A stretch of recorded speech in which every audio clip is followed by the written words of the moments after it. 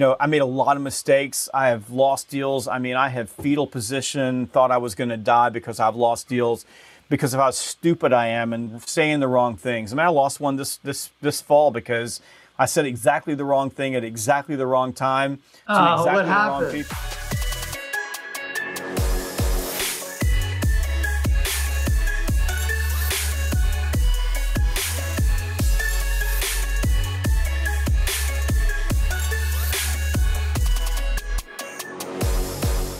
Congratulations, you've got a product, a great product, and now you need to make sales, big sales. But how are you going to do that? You don't know anyone to sell to. Well, meet Seamless.AI. Seamless connects you to B2B business professionals so you can sell your product to people you've only dreamed about. You can use the search engine to build a massive B2B contact list. How about doing a social media search on LinkedIn? Maybe go to your dream client's website and use the Chrome extension. Wherever you work, wherever you search, Seamless will find anyone you need, anywhere you need, instantly. Now, you've just got to sell that product. Join Seamless for free today.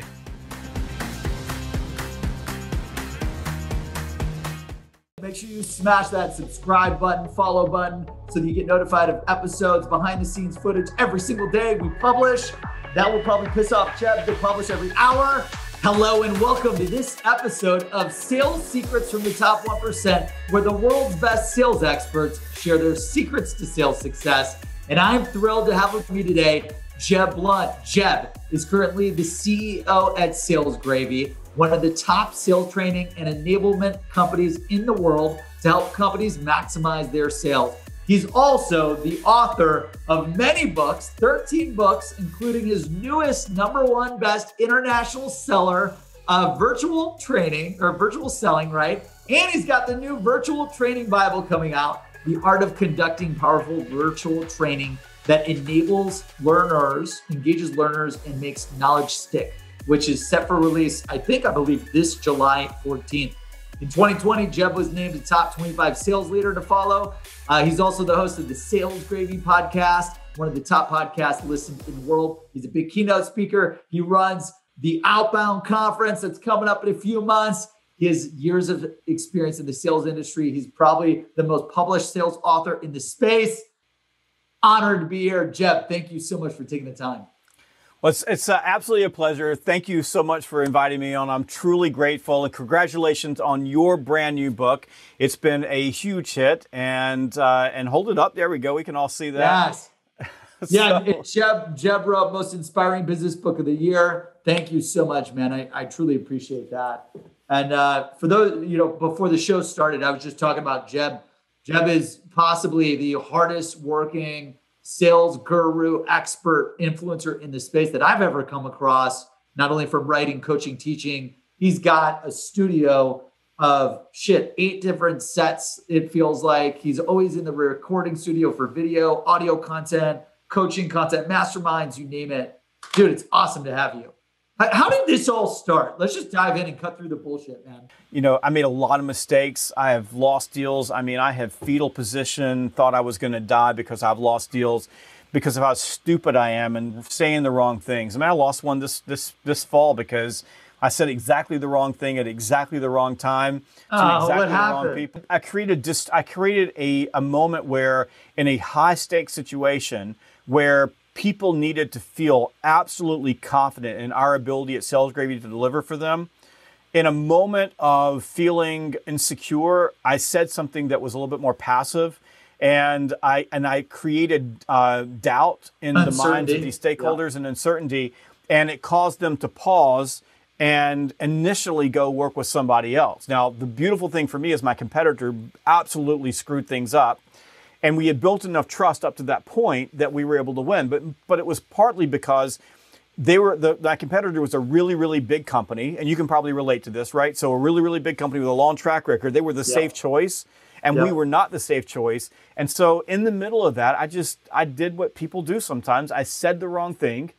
And it created enough doubt where they said, that's not going to work for us. And what you really want to think about is human negativity bias. When we were competing against the big competitor, they were looking at the reasons why they should work with a big competitor. They were looking for the reasons why they shouldn't work with us. And I gave them one. It wasn't a big one. It was small. It was nuanced. If you had heard the conversation, you would have said, I didn't hear anything wrong there. But I knew the moment that I said it, what I'd done. I knew it. It was How'd there. you bounce back from that? Because it sounds like you were able to win them. Like, so when you make a mistake in sales, in the sales system, process, pitching, whatever, how do you optimize so you avoid that in the future? Well, you have to learn from it, and sometimes I'm like I said, I'm not the smartest person in the world. Sometimes I have to learn lessons several times in a row. So, I got to get bruised a few times. But in this case, what we did was when we lost, we do what we always do. We sat down with the customer and said, because we're selling the right way. So it's not like we're creating enemies in the process. We sat down and said, okay, we lost. Tell us what we did. And they explained it to us. And it was a gut punch like this. I knew intuitively the mistake that I'd made. I didn't know until after we lost the deal that was the mistake that killed the deal. So they came back and told us, connected the dots, and we listened. And this was interesting. As we were listening, they said, we really like you guys. We want to find some other ways we might be able to work together. That was good. So we just maintained the relationship and we stayed in the hunt and we were gracious and we were kind. And then when we came back and said, as a group, we all sat down as a group and said, you know what, we have got to do a better job of being a safe choice. We've been this scrappy little boutique, company that just does things our way. We don't sell things the way everybody else does, and we've been blessed. We have grown. Our growth has been insane. Hyper growth at a rate that you would never imagine, and we're profitable. But I sat down with my leadership crew and said, we have to do this. We have to be the safe choice. We have to shift the way we're selling because we're getting into deals that we were never in before because of who we are. And so we went back, learned from it, and we've been winning some monster deals since then because we just changed our approach a little bit. So I think that if I want to wrap that in a bow, you're going to win, you're going to lose. You should be learning on both sides of the equation. How are you motivated, and where did this all start for you?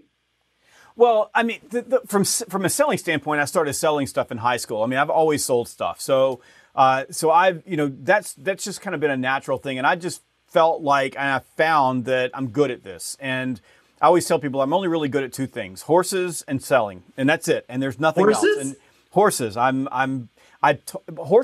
horses and people are a lot alike. So if you can learn how to work with horses, you can learn how to work with people. So I'm totally into horses. So that's where I throw all my money. I just throw them at horses. I love horses. Wow. But like horse racing, or like your family owns a bunch of horses, or like what does that mean? I own a bunch of horses. So not horse racing, but I buy horses that have raced. So I just bought a brand new horse just off the track but I fox hunt. So it's my passion is we chase coyotes, but we fox hunt. So I'm sure there's a whole bunch of people out that are throwing rocks at me right now because, of animal stuff. But that's what I do. But I love horses. I love being around them. So hunter jumpers are really my passion.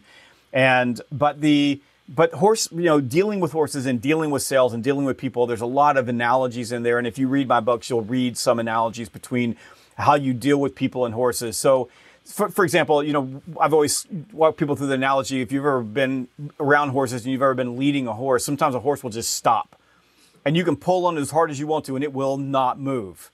Yeah. But if you simply take the horse under its chin, redirect it a few inches, and walk that way, you can walk it right back on the path you were going to take it before. Same thing with people, right? You get into a pitched battle with another human being, you cannot argue that person into believing they're wrong. But if you just redirect the conversation someplace else, you can get right back on track again and avoid that pitched battle that you cannot win.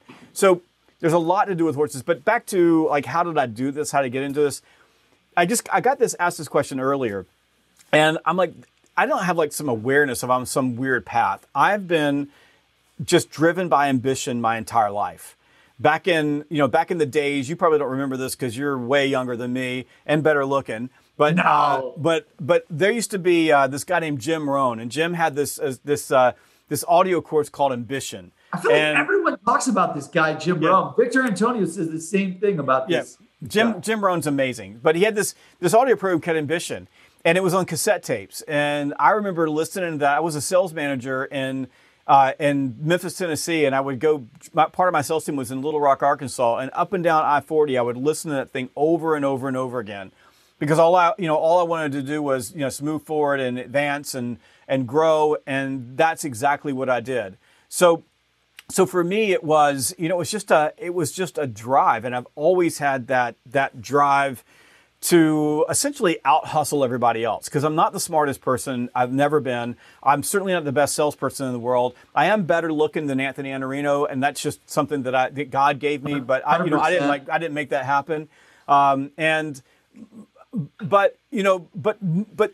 I learned early on that it doesn't make a difference. I remember, for example, being in the corporate world with people who had graduated from these really top universities. And I went to a small school in Georgia that, no one's ever heard of. Yeah. And I would be with people that had been to Wharton, and got out of Stanford and USC, and they all have MBAs, and I'm competing with them.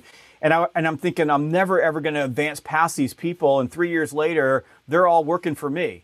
Right. So what was the difference? I'm like, I would stay later. They'd all go home, and I'd still be at the office. And I would come home at 9 o'clock at night, and I would be at the office at 4 o'clock the next morning.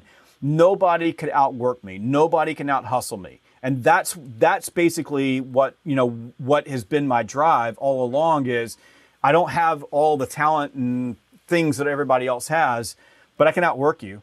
And that's the one thing that I can always beat you at. So for me, like that's the drive. Like in writing books, I don't know, man. I don't know what's wrong with me. Somebody asked my wife because it's painful, right? Like, dude, writing a book is painful and hard and brutal, and you're like the master guru at these amazing. It's awful. Books. Well, we were at a party the night ago, and one of the people there asked my wife. She was sitting not too far from me, but I heard her say it. They said, what's Jeb's next book? And she said, well, you're probably going to have to ask his next wife, because all the people around you, like the people in your life, like they suffer too. Yeah. And like this past weekend, I spent Saturday and Sunday all day from the time I woke up until I went to bed writing. And I'm just a miserable, awful human being. I hate myself and I hate the world. It's not easy. I don't know why, but I'm compelled to do it. So I'm like, I have another idea, and I have another idea, and I have another idea.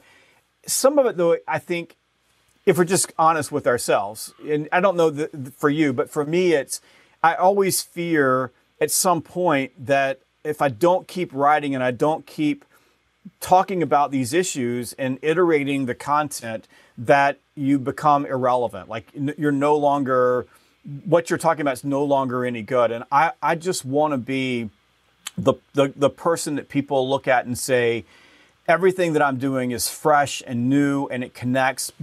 But at the same time, I never forgot that there are basic building blocks in sales. For example, the more people you have conversations with, the more you're going to sell. Pretty simple, right? I don't want to lose that. At the same time, I'm having a conversation with someone about techniques for using direct messaging to move from a text conversation to an email conversation to a video conversation and close a deal internationally at the same time. How can you be faster, more efficient in our brave new world? So it's a weird thing. You know what? Let's just break it down. I'm mentally ill. The only reason anybody writes books is they're mentally ill. Yeah, man, it's crazy. And like, when you started, so what you said you started selling in high school, and that, like, did you know you were always going to be a salesperson, like from the beginning, or what was your journey like? Like, a lot of people may not know your journey. They just see the books, they see the awards, they see the training, all that jazz. Like, walk me through your life, this transition. Well, early on, when I got out of school, when I was in school, I worked for several companies. So I worked all the way through college, and so I pretty much had a full-time job, and I went to school full-time. So your parents were like, "I'm going to give you all this money. You don't need to worry about anything." Well, and the thing is, my parents, actually, this is a crazy story. When I first started school, my parents were paying for everything. So I didn't come from like, Anthony came from like, he had to work. Like Anthony came from tough. Victor Antonio came from, as he says, poor. Mm-hmm. I came from an upper middle class family. My dad's an attorney. My mom is a nurse. And, I had a really easy, good upbringing. I had a really nice family, good parents, taught me good lessons, taught me respect. So it wasn't like I was in a situation where I had to hard scrabble my way, bootstrap my way out. But in my freshman year, my roommates, a couple of my roommates I was living with, they were having to work really hard to make it. I mean, they didn't come from the families that I came from. And at the time, my dad was paying for my rent and paying for school, and my food was taken care of. My car was taken care of. I worked at his law firm, clerking there, from time to time. And I just started noticing that, I just didn't feel like it was good for me. Like I didn't feel like I was learning anything. I know this is weird, but I remember the day I stood in my parents' driveway and I told my dad, "Don't give me another dime. I'm going to figure this out on my own." And that kept working for him. And I wasn't like cutting myself off from my parents. I just said, "Don't give me any more money. I gotta take responsibility and figure this out." So I did. And so I'm not saying my parents never helped me. They didn't, because you see it go the opposite, right? Like if you're coming from a wealthy family or an upper class, middle class, whatever you coin it, you'll typically see the majority of people get lazier, not work as hard. But for some reason, you've done the exact opposite.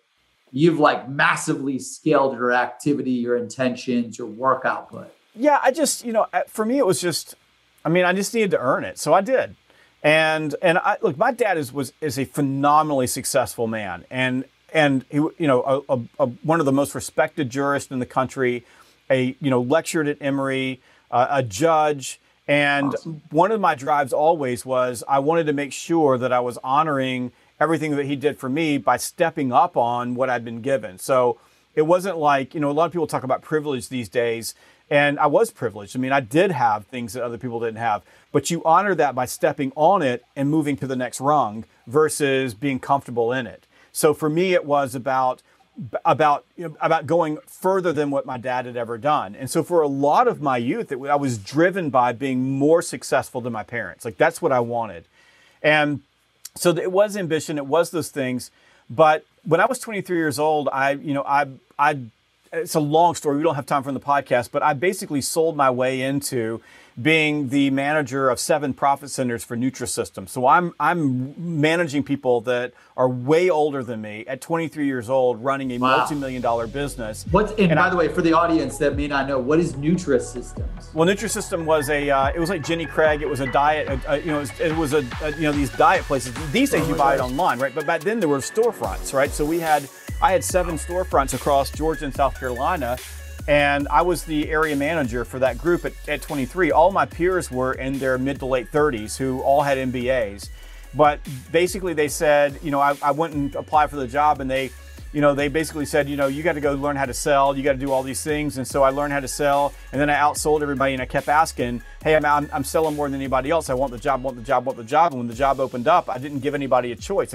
So they gave me the job. That's awesome. And then I jumped out of there during the early 90s and went to a much bigger company and started all over again at the very bottom of the company. When I was 24 years old, I was driving a truck for the company because I wanted to work for a big company. When I was 34 years old, I was vice president of sales. So, I was able to... What type of company, what type of products was that? Uniform services. The most unsexy product in the world, but man, big time cash flow. And if you can sell that, you can sell anything. And uniform services, is that like a Cintas competitor? Yeah, Cintas was my number one competitor. Wow. So cool. Yeah, so I did that went through the ranks there. Was that mainly knocking on doors?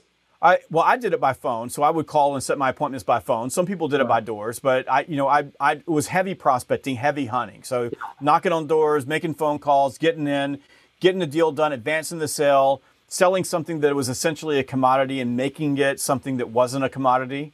Wow. So differentiating, I was the number one salesperson at Aramark. I've got trophy cases of trophies, and it was a great lesson. And I rose through the organization. What do you think the secret was at the uniform services in Aramark? Like what did you do differently than 99% of the people there? Well, number one thing is you got to prospect your butt off. So it was fill the pipeline, fill the pipeline, fill the pipeline. So every day you got to fill the pipeline. Number two is you got to understand that you're the differentiator. The uniforms are all the same. Uniform, right? Yep. The services are pretty much all the same. Everything that everybody's doing is exactly the same. The differentiator is, can you solve problems? Can you get into somebody's operation? Can you run the systems? Like, can you run the sales system, making the connection, asking the right questions, bridging the gap between where they are and where they want to go, offering good solutions, and differentiating the product by how you sell, not what you sell. And I was good at it. Like I never in my life thought I would ever want to sell uniforms. I didn't really like the product itself, but I loved the puzzle. Like I loved being able to get in. I loved the competition. I loved the money. Like I made a lot of money. If you go back and think, when I was, this is 1994, 93, 94. I'm in my early 20s. I'm knocking down almost 300 grand selling uniforms. So, awesome. So it was easy money. I say easy money. It was hard money, but it was good money. Mm-hmm. But more than anything, it made you become a good salesperson. Like you had to focus on sales as a process. Yeah, it's not like you have shiny new tech that would outsell anyone, like a new Facebook, and you're selling ad space on Facebook. It's like, if you could become a master at commodity selling, like clothes or uniforms, you could sell anything in the world. Yeah. Well, you couldn't, if you showed up and throwed up, you were going to get killed. Like you're everybody else. All you're doing is price. If you show up and do a great job, you're going to win. And that's the key. As someone that's written so many books, at a high level, how many copies of your books do you sell a year, you think? Probably 100K. I would say 100,000 books. So like someone that sells, I'm maybe going to assume probably the most books in the sales category by far. I don't know if anyone's got you beat at 100K a year. How do you avoid becoming egotistical, hungry, always learning? Because I feel like when you've got all that book sales, you've got everyone watching the university and stuff, like a lot of us, I've been there, people have been there, where you just let you slow down the learning or the optimization because you're just egotistical or whatever. Well, I think that, I've got this like constant thing. I'm always looking for what's going to kill me, right? What's going to take me out? So learning new things. And so I'm going to answer your question, and I'm going to tell you a story. So it's hard to keep the ego in check, especially when you started off with a big ego to begin with, right? So I think that, part of being in sales is you have to have a level of humility, but you also have to have a level of like this natural confidence that you can accomplish anything. Yeah. So I think you have to be aware of that. The hard thing for me, and this is being completely transparent, is the more popular the books have become, the more popular I've become, the hardest thing is that everybody wants a piece of you. So from text messages to emails to phone calls to LinkedIn to, it's like everybody sounds like this. Hey, can I just get 10 minutes of your time? We're doing a book club. Can you come talk to my group? And another person says, hey, I just want to pick your brain for just a minute. And could I do this? And could I do this? And could I do this? And it's just, it's like, it never stops. Mm. So part of you is like, okay, look, I'm a badass. I've written 13 books. I did a keynote yesterday with 2,700 people. How many people get to do that? Right. I get top dollar for speeches. The amount of money that I make per day now is just obscene compared to with where I started. Because when I started, it was, I tell you what, I won't charge you anything. Will you buy 10 copies of my books for your group? And I'll come speak. Like I spoke anywhere, anytime. Like if I would drive there, I would do anything. I've crashed fairs, you name it. But today I have to have a conversation with my people all the time. I said, don't forget where we came from. Like, don't forget when we thought getting $1,000 to spend a day with a group of salespeople was a good thing. Like when that was awesome.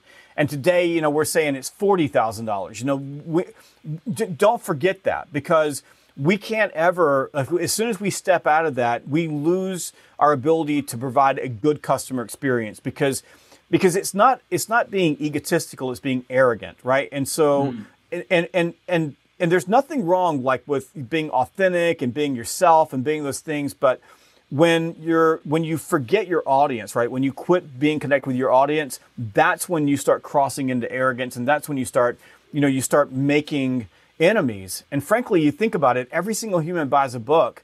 Like if I could stop and just grab you and give you a hug and say thank you, like you went and bought something that I wrote and you're consuming it, I don't want to ever, ever, ever forget that.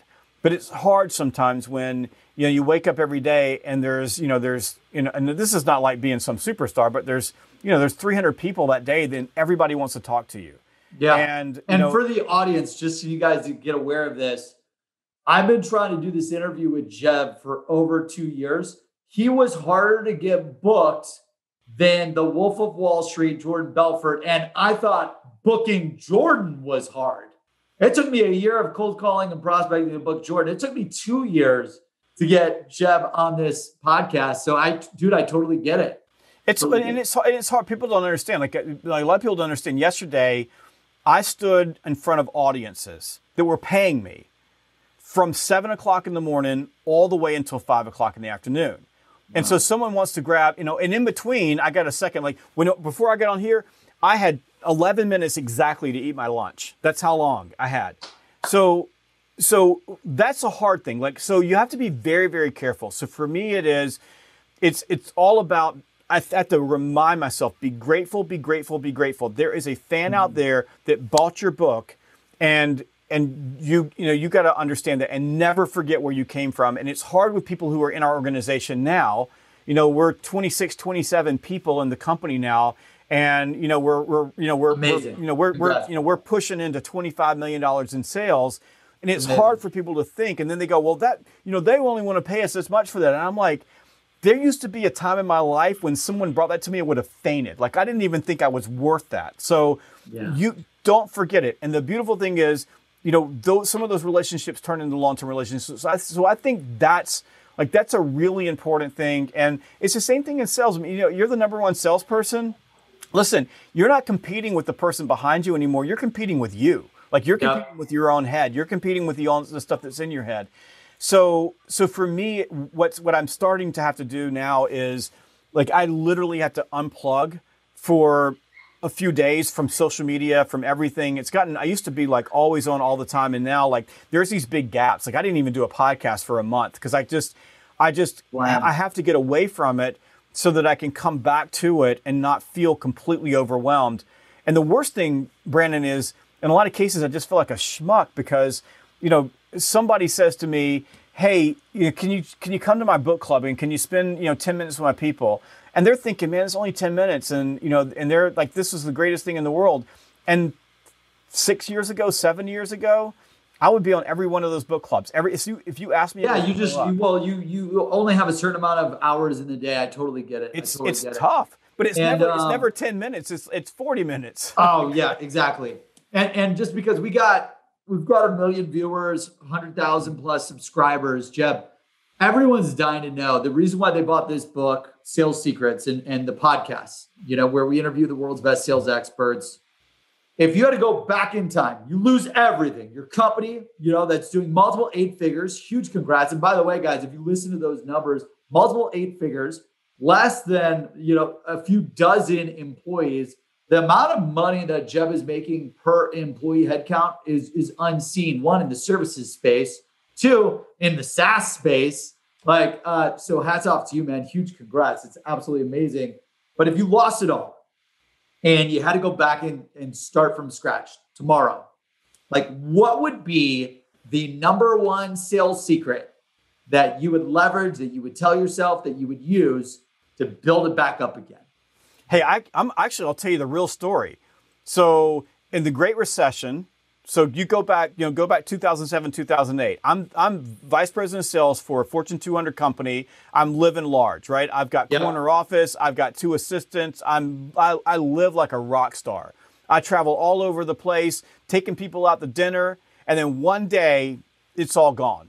Because the Great Recession happens, and it turned out in the middle of a recession, the company didn't need a rock star riding around on a corporate jet, taking people out to dinner. So my entire identity, right, everything that I had was wrapped up in that particular role. The thing that I wanted more than anything else in the world was to be that vice president of sales. I love sales that much. And it was all gone. It was just like that. Wow. So I had to start all over again. In the middle of a recession, by the way, I was also one of the people who had a lot of real estate at the time, so I had a lot of stuff happening. And so, you're talking, is this the 2007 to 9? Or? Yeah, this was, from my age group, that was our Great Depression, right? Yeah, so 100%. And I never believed I would ever be in a situation like that, ever. So you were the VP of sales and you have a shitload of real estate. Yeah, shitload of real estate. But by the way, did not have anything foreclosed.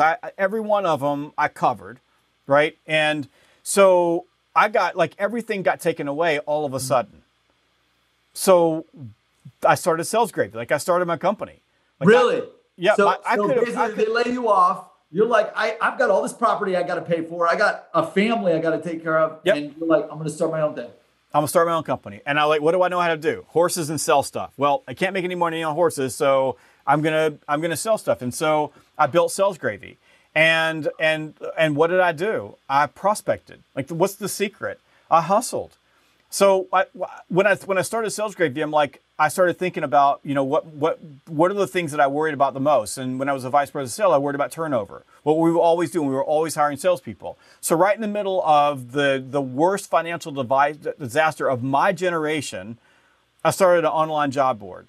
So I kicked that off in 2008. So I started in 2007, wrote my first book, got into podcasting, did all these things. 2008, I kicked off the job board. By 2010, we're the market share leader in our space. And we sold job board like SaaS, right? So instead of selling a job post, I sold a job post subscription. Why? Because most people who are hiring salespeople are always hiring salespeople. Yep. So by 2010, I'm printing money. Like I'm stuffing money everywhere. I'm the only employee. How did I get there? My sales secret.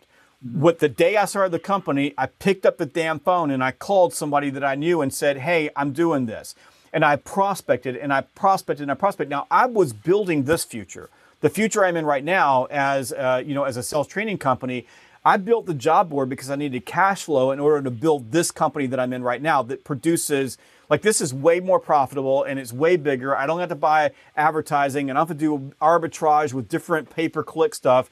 I'm out serving people. But I couldn't build that then. I mean, I could have, but I would have starved to death. I had to feed my real estate fortune. And I had to feed my family, and I had to, I had to pay for my obligations, things that I had made a commitment to do. So I built that. I prospected. At the very beginning of this thing, Brandon, here's what I did. I went all around. I lived in Florida at the time. I went all around Florida to job fairs, and I would take a little flyer that says, "Post your job on SalesGravy. First job is free." And I would go to job fairs. I wouldn't pay to get in because I'm broke. I'm bootstrap broke. Yeah. So I'd go to job fairs and I would go to each of the individual booths and I would give my flyer and I'm looking for security because somebody would call security and I would get tossed out. Like they would grab me by my arms and throw me out. And I did this and I would go around and go around and go around. And then when I got a little bit more money, I got on airplanes and I started going to big conventions all over the country where salespeople would be in their booths. And I would go to every single booth. And usually I would sneak in and I would go around and I would collect business cards from the salespeople and I would hand my flyer out. And what happened was slowly but surely I started getting people on. And by 2000, a little bit late 2009, I signed my first two big enterprise accounts. I signed Verizon and I signed ADP. Wow. And the reason I brought on ADP was I met one of their recruiters at one of those job fairs and got him on, and then she introduced me to another recruiter, and then introduced me to another recruiter, and so I had 11 recruiters on before I went and met with the person who headed that up. But I prospected. What's the sales secret? Talk with people. Like the only way you're going to fill up a pipeline is talk with people. The number one reason you're going to fail in sales and fail as an entrepreneur is that you don't have a full pipeline. And the reason you have a full pipeline is you're not prospecting every day. So I went all the way back to 24 years old in the uniform business. What's the first lesson my sales manager taught me? Come in the morning, get on the phone, call people, ask for time. That's it. Because that's all prospecting is asking for time. Yep. And you're going to ask for time and you're going to fail and you're going to make mistakes and you're going to do those things. And that's what I did. And I just go back to, you know what? I'm not the smartest. I'm not the brightest. I was bootstrapping, writing code, programming, doing all kinds of other stuff. At one point, I had like 3 different email addresses and phone numbers. So I had different names. So I'm the customer service rep. I'm the salesperson. I'm taking all these calls. I'm like recruiter relations. I did all of that stuff. And I was working, like, I don't remember 2008, 2009, 2010. I didn't sleep. So I don't really have a lot of memory other than it was working. So what's my secret? Pick up the damn phone, prospect, knock on doors, knock them down, smoke signal, carrier pigeon. It doesn't make a difference. You got to talk with people. And then once you get them to give you time, if you have enough conversations, you're gonna win. And that's what I did. Damn. Pick up the damn phone, hustle, talk with the people. and filled the pipeline. Jeb Blount. So what happened? So the job board thing, you blew that up, and then did you like transition out of that to the training company, or did you still have that going while you're doing the training company, or what happened? How did you? So both at the same time. So one of the problems with the job board is the job board started to consume us. Like when I first built the job board, all I wanted was cash flow so I could invest in the training company, right? So I just wanted to have enough money to pay for the training company, and I've always lived an austere lifestyle. So I don't have I'm not feeding cars and houses and all kinds of stuff like that. Real estate was an investment portfolio for me, but in the middle of the recession, it was an awful portfolio. Yeah. It's taken a while to get all that back. But the point was I wanted to be a sales trainer. So nobody knew anything. I'm writing books along the way. The problem is the job board blew up and it started consuming everything. And I mean, it was just pushing off cash. Like every single month, the credit card payments were coming in every single month. So I started hiring people, bringing people in. And then the big break for me was that in 2011, I picked up a big consulting project for a company that was building another SaaS company who brought me in, and I had to get people working for me. And I had to bring in someone to like handle my finances in the middle of all that, like to watch the money while I was out. So it forced me to get out of the business. So I had to rise above that. And that was a big turning point because it was like this pivot point where I felt like I learned that I could bring people on and trust them to run the business while, I was doing other things. So that began to work. And then we kept the job board all the way through until the spring of 2019. Spring of 2019. Wow. Yep. So spring of 2019, we killed it. Now, at that time, it was not nearly as big as it was before. I still had a sales team dedicated to it, learned a lot from it, built it out. But it was still, $1 million a year business. Yeah. And sounds like the training company just took off. The training company's going. That was your goal. Yeah, originally. but it was my baby. So my team, the executives that I was putting around me were saying, we need to kill the job board. The job board is holding us back. And I'm like, it's my baby. I built it. It's still there. Nobody likes working on it. It was the customer, it was customer service hell. It was just a lot of stuff with it. Yeah. Nobody likes you. Everybody hates you because you post a job, you're the hero. You post a job, they don't fill it, you're not the hero. I mean, it's just really simple. So in May of 2019, we killed it. And at the same time, we're ramping up Sales Gravy University. So we took the job board, took $1 million off the top line, right? The drop through wasn't as good because we were having to buy a lot of advertising to arbitrage. Like, so for example, you bought the job board, I had to go get pay-per-click in order to get traffic here. And those I had to be very careful. Dang. Exactly. So we killed it. And then we ramped up Sales Gravy University. Well, it took us 2 months and we covered all of the revenue from the job board, and we're having more fun. And we grew like in 2020, I think our growth was like 2,500%, year over year. And our monthly growth is like 500%. We grow. So the Sales Gravy University has been a really good play for us. But it's more of a CEO lesson. Like sometimes you got to let go of something that feels like you're letting go of a lot in order to gain the time and the focus to focus on something that's good. And it's the people that you put around you that that are telling you, and you start listening to them and you let it go. But it was hard. Like the day we let it go, it was like something died. Like I remember I just mourned that day, because I had built this thing like from the ground up, and I'd worked so hard on it, and I had so much emotion wrapped up. It was like your first entrepreneurial baby, man. Yeah, it was. Everything. It was, and some people say, "Why didn't you sell it?" And I'm like, it would have been a hard thing to detach it from the Sales Gravy brand, and it wasn't even worth it. It just wasn't worth the time and effort, and so we just let it go. But that was a big turning point, and by letting it go, we gained all this oxygen to focus on other things. And so we went from, a growth trajectory like this to a growth trajectory like this. That's insane. And is it just that the model is just much more scalable with Sales Gravy University? Is that why? It's more scalable, and it's better, it's easier. It generates I get a lot of VC calls because the people want to invest in e-learning. So we get it's just a different animal, and people are happier. Like our customers are happy because they're on there learning, and it's given us wings. We've been able to connect the dots, and because that growth is insane. Yeah, it's the growth that we're experiencing it's unbelievable, and it's hard to sustain. It wears you out. Like you're probably going to have to continue to keep adding the headcount to this 25-person team. I know, and we just added a couple more people. We brought on a managing director to run outbound. I mean, I think the biggest thing is huge. it's the never ending. Once you get on the MRR bandwagon, right? Oh yeah. You like every day you wake up and you feel pressure and you feel crap, and like, what am I going to do now to keep this thing moving? So it's just it's a good thing, but it's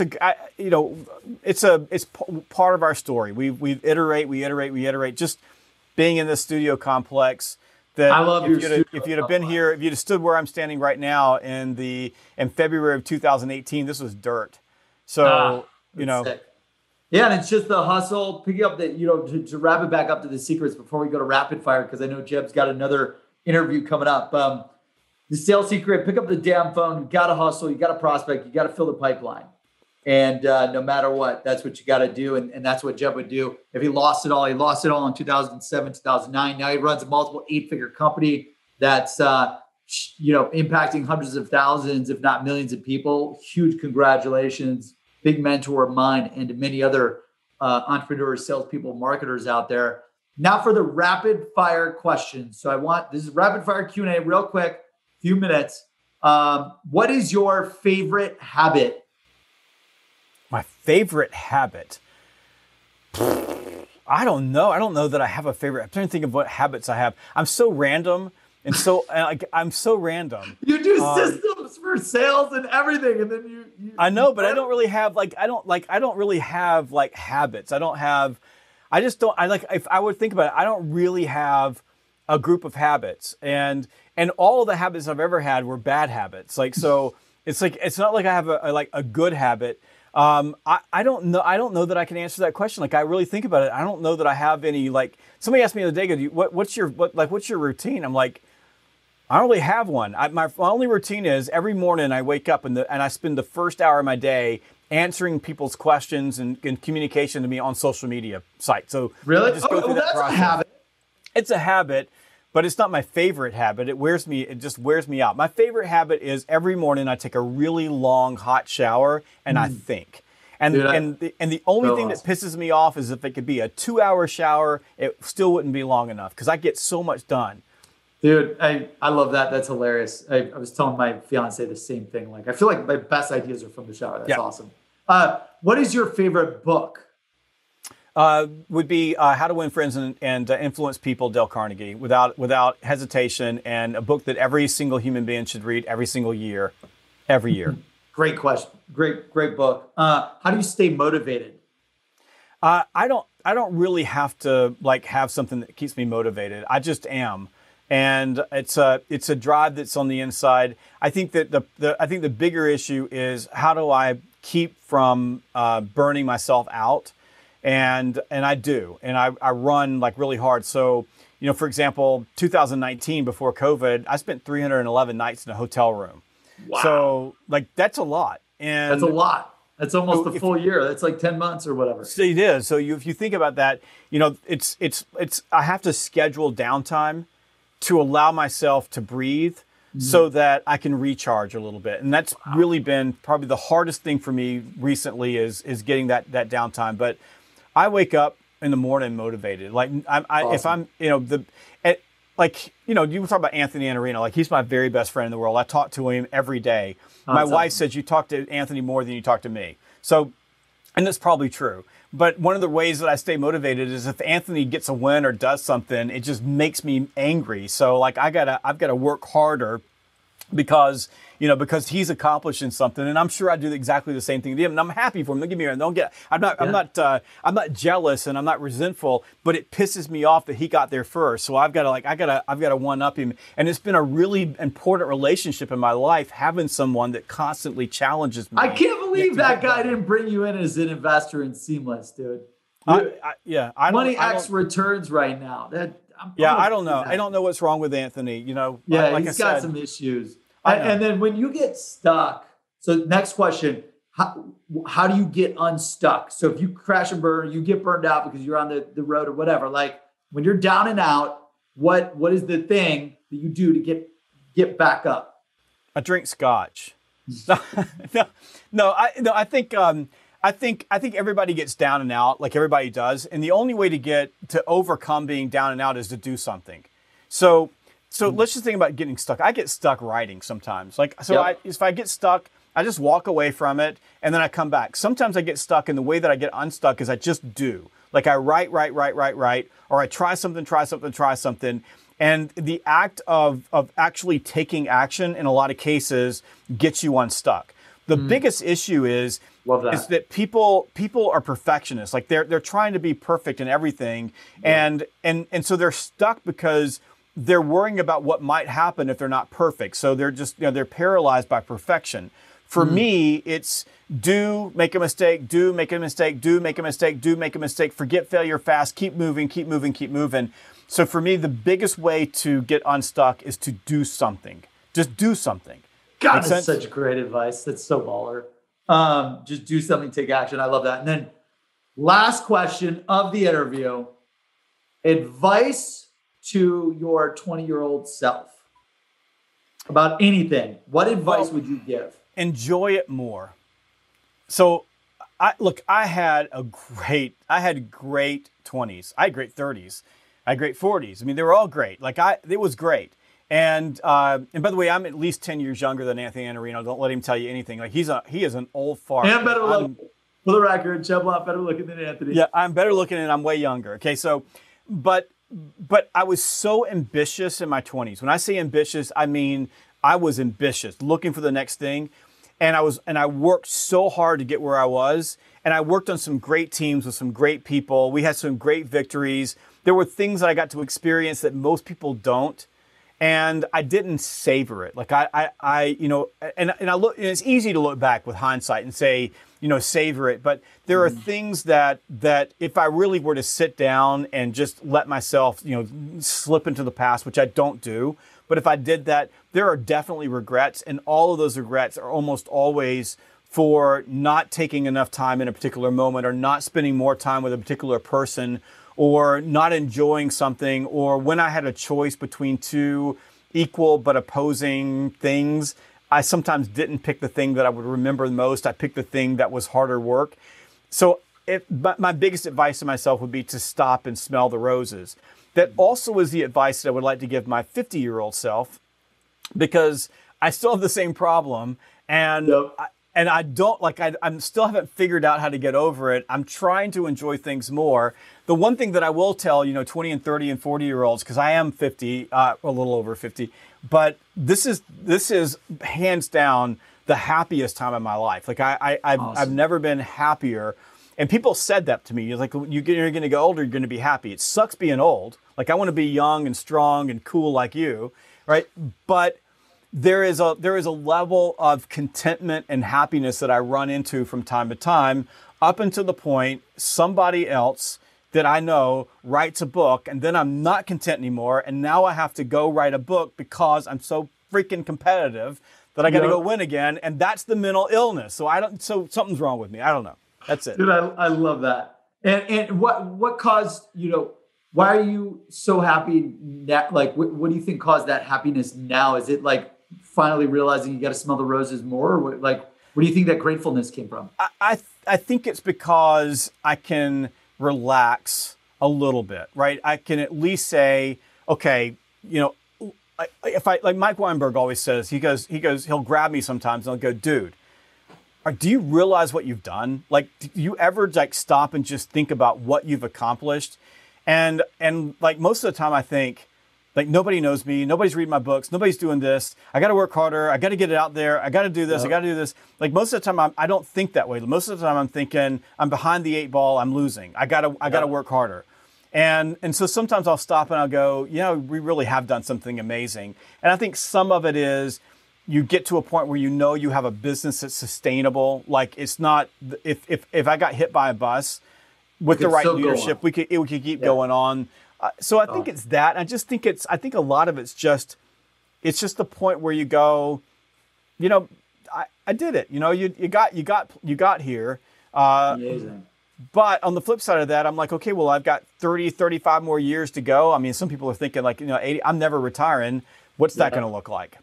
Yeah, I love that. It sounds like we both, and probably many listeners who tune in into Sales Secrets, we accomplish a goal and then we move the goalpost. So it's this never ending goalpost moving. A lot of people look at that as a bad thing. I think that's a good thing. I think that's awesome. Those are traits of people that are uber successful. Jeb Blount, thank you so much for joining us on Sales Secrets. I know you got to run. Before we go, where can the audience follow you, connect with you for more? Go to salesgravy.com. Find me there. Go to jebblount.com, BLOUNT.com. Follow me there. You can check my podcast out, the Sales Gravy Podcast. Been podcasting since 2007, so really, really long on the podcast world. And you can catch me on Twitter at SalesGravy, Instagram at SalesGravy, LinkedIn, just type my name in, YouTube /SalesGravy, Facebook /SalesGravy. So wherever you find the gravy, you'll probably find me.